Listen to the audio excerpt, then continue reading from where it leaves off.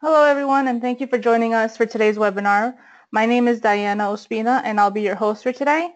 Today's topic is 5 tips for better SAP license management, presented by Selva Kumar. Selva Kumar is an SAP GRC expert with 20 years of SAP license management and SAP GRC implementation experience. He is also a partner of Audibot, which is an organization that helps companies lower their SAP license costs by monitoring their SAP license usage. Now, without any further ado, I will now pass this over to Selva to begin the webinar.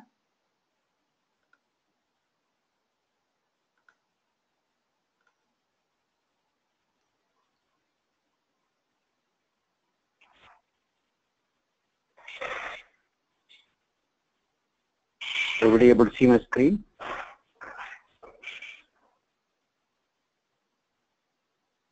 Diana, are you able to see my screen? Yes.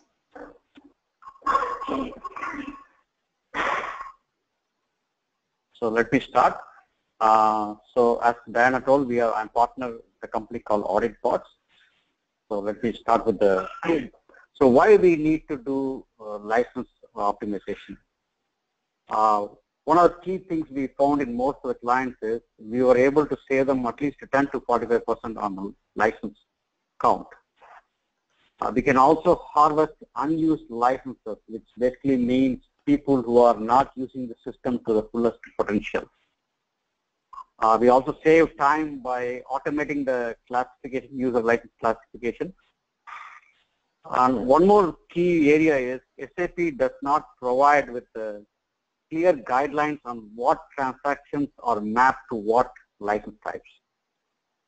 So it is very tough for customers to exactly figure out what license type needs to be assigned to what users.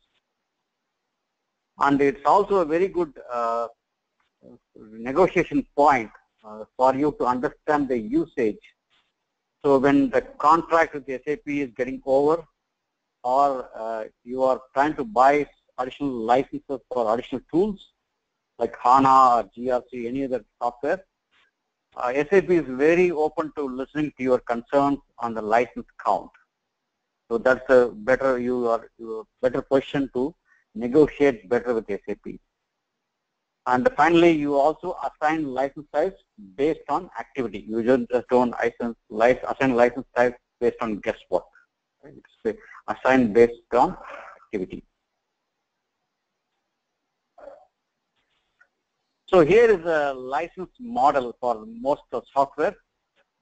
The one license model is concurrent license type, which basically means you buy licenses for 100 users, and if you can create 1,000 users, but when 100 user logs in, the system will not let you log on any additional users. So that is called concurrent license type. Named user license type is basically what SAP follows. Each and every license type is counted based on a user ID. As long as the user ID is unique across your landscape, you are counted once.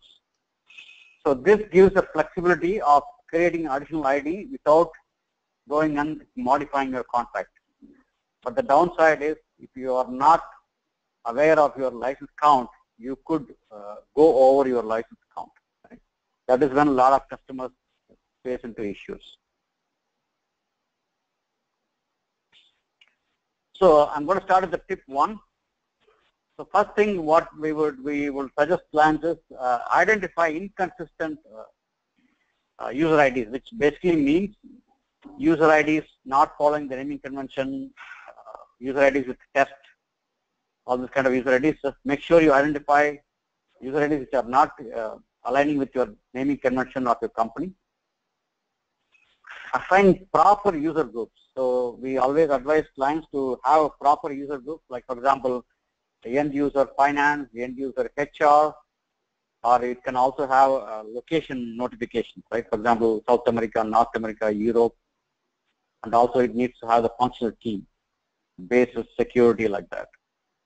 We always advise the customers to populate email address and phone number. Right? This will be very useful for identifying unique users or duplicate users. Okay? So if the same email ID is used in two different people, it could be a duplicate ID.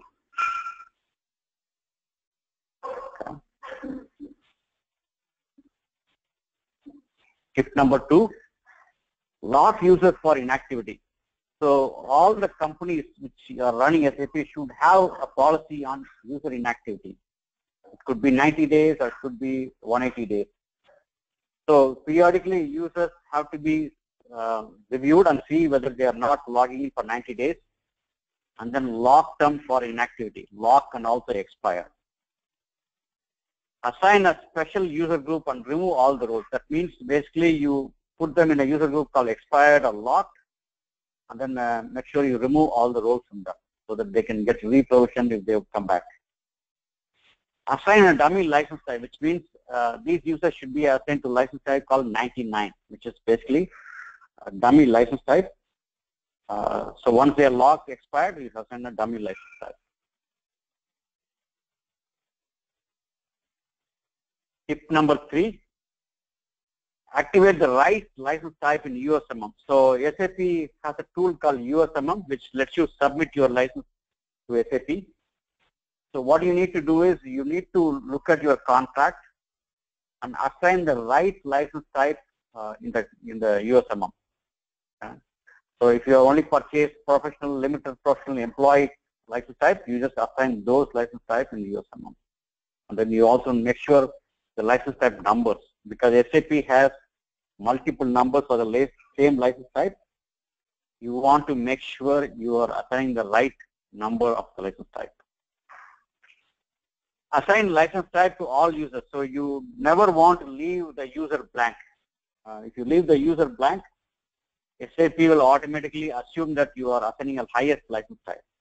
So you don't want to assign a blank license type to the users. Always assign a dummy license type to the test users, provided there are not too many test users, right? So you can have some limited number of test users and assign a 99 license type, so that a dummy license type, which will exclude the license type count. So these users will be excluded from the license type count.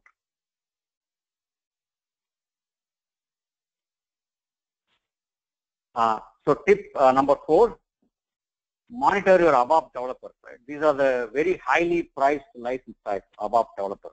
Okay? So what you need to do here is you need to look at your service marketplace and look at your registered ABAP developers, and also compare the ABAP developers created in your system. So this could be done from a table called dev access table. You can see the number of ABAP developers registered in that table. So you can also refer to a step-by-step guide which guides you through how to check that. Okay, so you need to make sure the numbers are matching between your service marketplace and the ABAP developers in your system.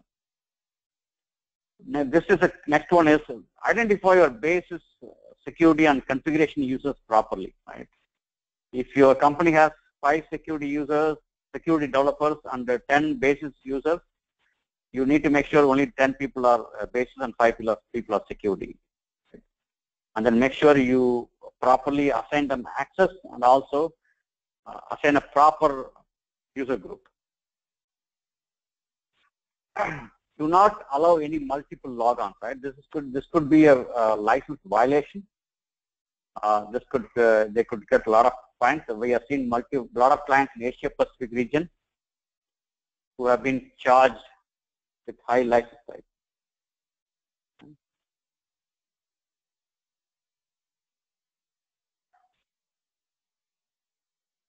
So some of the tools provided by SAP are basically the transaction called license attributes, which basically will help you assign a license type to the roles. Okay? It will help you assign a license type to the roles. So at least this will help you to assign a professional license type to a security role or basis role or configuration role. And then when you run the USMM, SAP will suggest you a license type based on the role assignment. Then there is one more transaction called PRGN compressed times. which will remove all the duplicate and expired roles from the users. Right? This is an automated report which can remove the duplicate and expired users from the roles from the users. Okay? This is also will reduce your compliance issues. The last one is make sure you review your RFC connections. Right? So SAP is now heavily coming after customers for non-SAP access. So SAP's argument is the data is in SAP system. So if you are accessing the SAP system through a custom application or other out-of-the-box application, you still have liable for paying license. Okay? For example, we have Salesforce.com, and the sales guy is connected to SAP to RFC connection, and he's checking the orders, he's checking the customers, he's updating the customers. That means through Salesforce, he is indirectly accessing SAP, right? So that what the SAP basically tells you is you have to buy licenses for that kind of users who are accessing SAP from outside system. As if the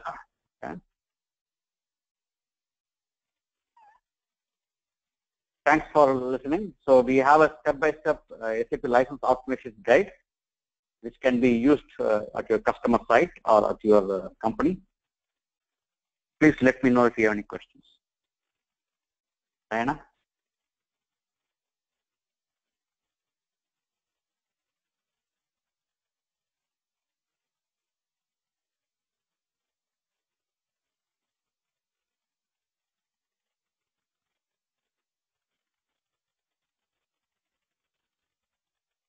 Diana?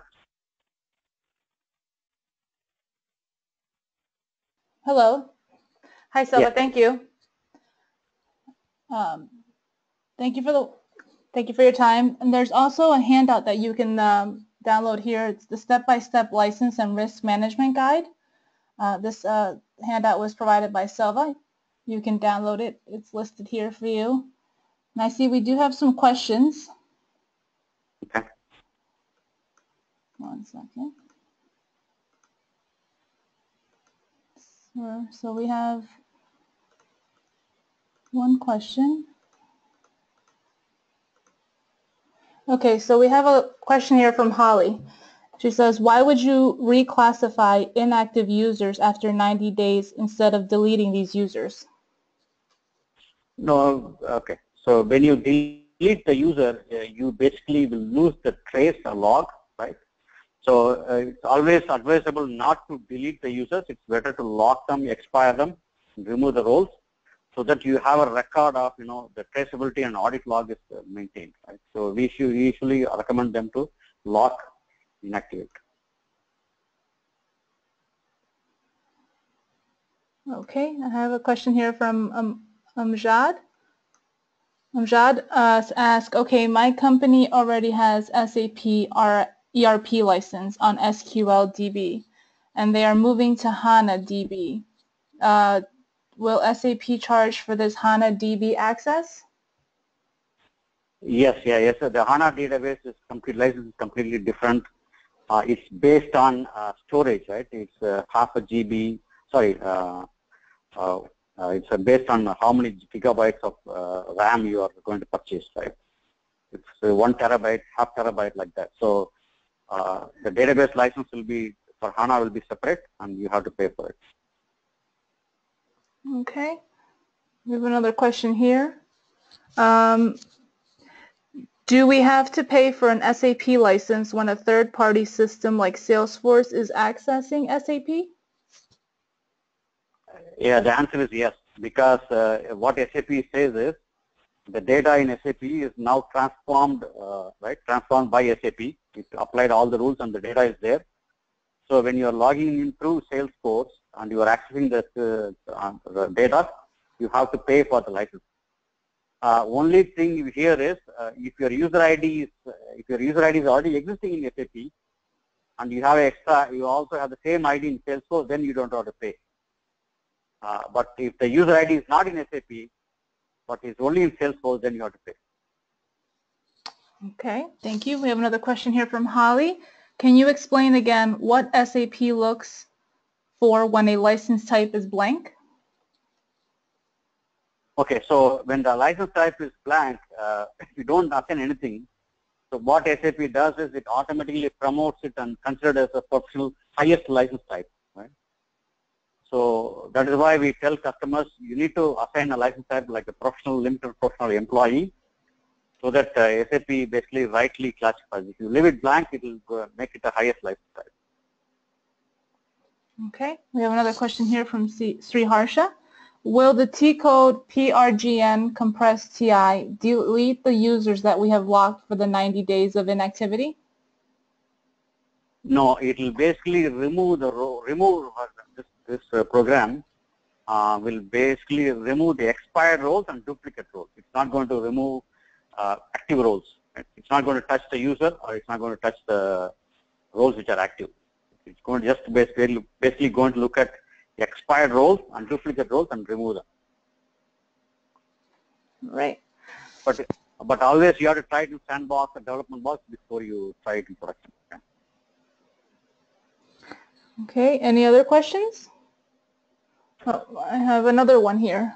How does SAP determine the right level of SAP license consumed by the customer? So, for example, there is a report called USMM report, okay, which you have to run yearly, and then you have to submit to SAP. So that USMM report, what it will do is, it will look for all the users, what kind of postings they have made in, for example, how many customers they have created, how many vendors they have created, how many development objects they have created, and then what are the RFC connections coming in. If there are users who have worked more than 8 hours per day, right? So that will, if let's say, for example, there is a user who is working 22 hours a day. That means that user is some user which is accessing data from SAP. So all the information they get is from USMM. It gives them a detailed information of all your activity. Okay, thank you. And then we have another question here from Sri Harsha. Are there any programs to automate the 90-day inactivity rule? I don't think SAP has it, but we have a tool which can automate daily. It can run daily and then send a notification and also remove roles. I don't think SAP has it, but we have a tool. Yeah. Okay, does anyone have any other questions? Okay, I see one more come through. It says, how does SAP Access impact the SAP license count? Sorry. It Can says, you repeat again? Sure. How does SAP Access impact the SAP license count? Impact? What is it? Yeah. How does SAP Access impact the SAP license count? Okay. So what I'm saying is, so based on the audit, right, SAP could tell you, okay, you need to buy 1,000 more licenses or 2,000 more licenses. SAP will let's say, for example, you bought 3,000 licenses, but you are using only 2,000. SAP will not negotiate with you. SAP will not say we'll reduce the license type, right, license count, unless there is a contract renewal or you are trying to buy HANA or something like that. But if you are bought 3,000, but you are using 4,250, SAP will automatically tell you to buy additional licenses. Okay. Did anyone have any other questions? Okay. Well, thank you everyone for joining. As I mentioned, you will receive a copy of this chat. I hope you were able to download the handout. Selva, thank you for your time. Thanks for joining everyone. Have a nice day.